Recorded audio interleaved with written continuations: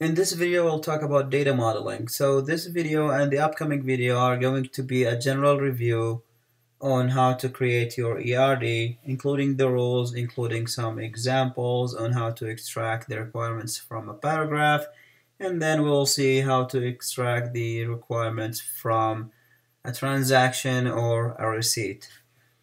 So let's start by reviewing the ERD rules. So for every entity, relationship, and attribute, these must have names. An entity name is a noun or a noun phrase like employee, for example. A relationship is a transitive verb phrase like assigned to. Each entity can appear only once in the diagram, so you cannot repeat the same entity name. Each entity must be connected to one or more relationships, so we cannot have an entity that is floating in the ERD. Each attribute must be connected to an entity or relationship, so our attributes cannot just be there again. It has to be related to either an entity or an attribute, or a relationship. And attribute names cannot be repeated within the same entity. Each relationship must be connected to one or more entities, so we cannot have a relationship line that is not connected to anything. Now, how to model the data? To model the ERD, we need to identify the major entities. We need to identify attributes for each entity, identify the relationships, determine the cardinalities, minimum and maximum, and then we usually start with drawing an ERD draft and then refine that. You can jump ahead to drawing the full ERD, but it's a good practice to draw a draft and then revise the draft once or twice or even 3 times until you get to the final ERD. When we are reviewing for refining the ERD, we review for cardinalities, we review for subtype and supertype, we review for the constraint, and then we also do some overall checking. The techniques for data modeling are two techniques or two approaches. The first one is sentence analysis, which is to extract the business rules and entities, attributes, and relationships from some kind of a paragraph or a list of sentences.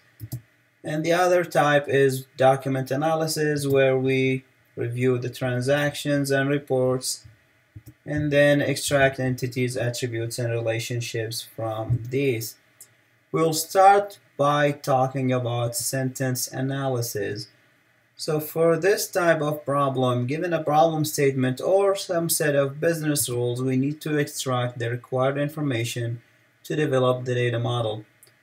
So in every sentence, we need to identify subjects, objects, and verb phrases, because subjects and objects are going to be our entities.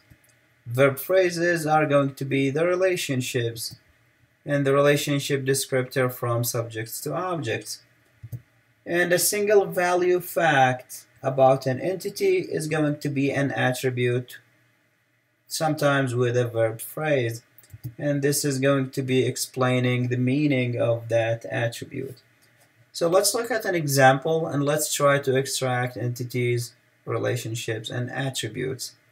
And I'm going to be using color codes for entities, relationships, and attributes. As you can see, entities are going to be highlighted in red, relationships are going to be highlighted in blue, and finally, attributes are going to be highlighted in green. As you will see in the first slide, I'm not highlighting anything, but we are just going to read the statement. So we have the following sentences. Salespeople are assigned to customers. Customers place orders. Salespeople are given credit for orders. Salespeople are identified by employee number. Each salesperson has a commission rate. Each salesperson has a phone number. Each customer has a unique customer ID, name, address, and phone number.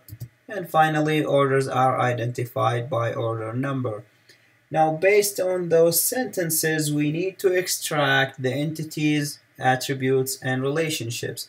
And as we said, we will look for subjects and objects because these are going to model our entities.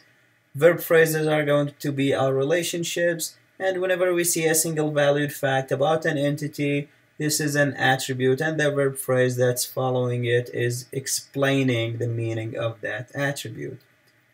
Now, if we look at this, the subjects and objects we have here are salespeople, customers, and orders. And assigned to, in the first sentence, is a relationship. We can look at place in the second sentence, which is another relationship. And in the third sentence, when we said salespeople are giving credit for orders, giving credit is also a relationship. And then single facts like sales, each salesperson has a commission rate, or sales people are identified by employee number. So employee number in this case, or commission rate, and these things like this are single facts related to those entities. So these are going to be our attributes. Extracting all of the entities and attributes from this example will give us this color-coded set of sentences.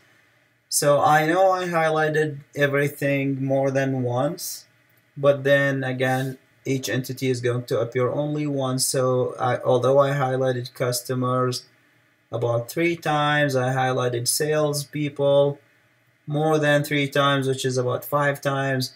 Each one of those is going to appear only once. I highlighted everyone in every sentence just to relate this to whatever I have in terms of relationships and attributes. Now I have all my attributes and relationships.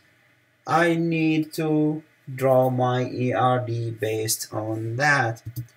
So this is going to be my ERD. I can draw a draft and then refine it, but this is a draft because it does not have any cardinalities. So what I have is salesperson, because remember we usually make the entity name as a singular noun. Customer is a singular noun as well, and order is a singular noun. I also had names for relationships, but as I said, I don't have the cardinalities here as this is a draft that needs to be refined. I will leave refining this to you, and you can refine it by checking for cardinalities and then applying those on. Now keep in mind that a real-life example will have more data to model, and this is just a simple example to get things going. As I said, this is a draft that needs to be refined, and I will leave this for you as a practice.